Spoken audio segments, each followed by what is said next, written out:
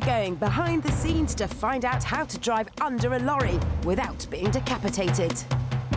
Steve, there is not much room here. It's not very high. You're going to get a car through here. I am. With me in it. Unbelievable. Yeah, it's tough. This is the lowest I've ever done. It's very, very low. What are the big things that can go wrong with this one? Well, being so close, Yeah. if the roof comes down and pulls down underneath me, if anything gets trapped between me and the car, I'm going to be so low here.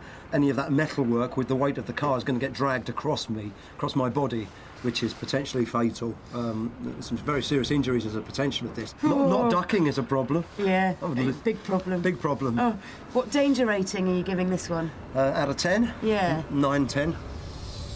This is our stunt car. It may look like an ordinary Ford Sierra, but it's been heavily modified. Steve, this looks like it's had one careful lady owner. What's gone on with it? We've put some bars in. Yep, sort of safety bars. And that's in case I inadvertently hit the wheels or the axle of the lorry. So that's to stop the whole of the car from compressing, especially with a weakened roof. So how have you weakened the roof then? What have you done? The roof's been cut inside, so it's literally been taken off and put back on. So we're hoping that the roof will come off in one go. The seats have been lowered, the rails have come out and they're welded to the floor. Okay. And the back of the seats are broken so that they'll fold back at the point at which the truck's going to hit it. Sure. When I lay down. The reason for that is what we don't want to happen is, if you imagine, picture that that's the seat and the truck hits it, but it pivots me up and pushes me up under. Yeah. We cut the steering wheel in half. I like to see what's going on in the middle of a steering wheel. Well, again, if the lorry comes through and it clips the top and cuts the top of the steering wheel, it's going to break the steering wheel off. I then lose control of the vehicle. I come flying out the other side. What about the windscreen? Because surely when you're going to hit the lorry, glass will go. Yeah, the windscreen's major problem with a gag like this. A normal gag. That's what we call them, gags. High-end stunt. We call them gags. If we have the normal laminated windscreen, one of the challenges is when the truck hits the windscreen or the windscreen hits the truck, you could easily get a shard of glass that will push down and could push down into me. So what we're going to do, and it's a bit of a risk, we've had 2 sugar glass windscreens made. If we can drive this thing in without it breaking and smashing into 1,000 pieces, because they're really very delicate, then that's a very safe option. It's not just our stunt car which has been modified. The trailer of the truck has had its side safety bars removed and a customised bracket has been installed to catch the roof when the car drives under it. Hopefully, the bracket will hold onto the roof while Steve and the bottom of the car continue through to the other side. So, Steve, we've just got to put the windscreen in then. The dreaded sugar glass windscreen, yeah. I'm going to give you a very capable hand to do it. Thank you. Let's hope it's intact. Oh, it's broken. One down, OK. That's how fragile it is if you just bend one side. Can you eat it? No. Do you need to use that Just bit? break the piece off. Go on, I need to do it with my fingers. Yeah, just...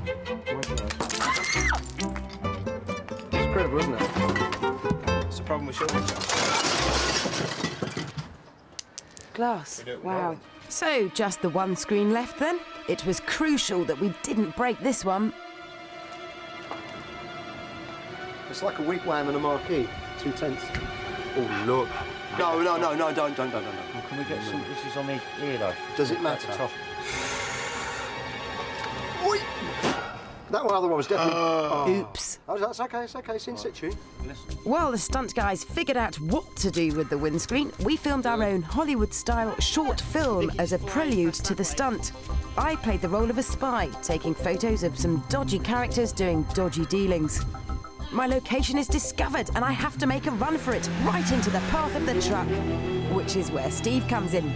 He secures himself inside the car, the rescue crews go to standby, the stunt team makes a small adjustment, lining up the target. Anyone clear behind? Yeah.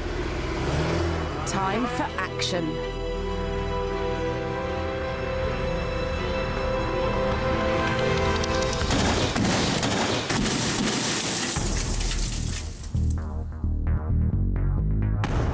We waited anxiously to see if Steve was okay. Oh, well done! He was. And what's more, he had a head.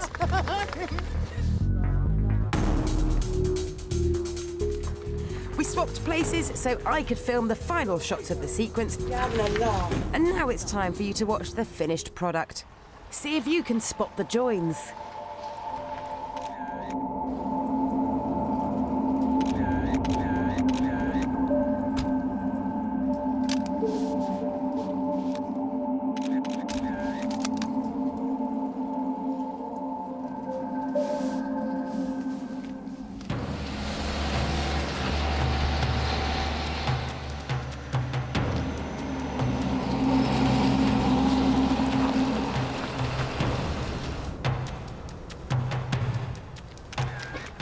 All right. I don't think I'd follow them. I'm a bit nervous about being out here, to be honest. It's £500,000 here, okay?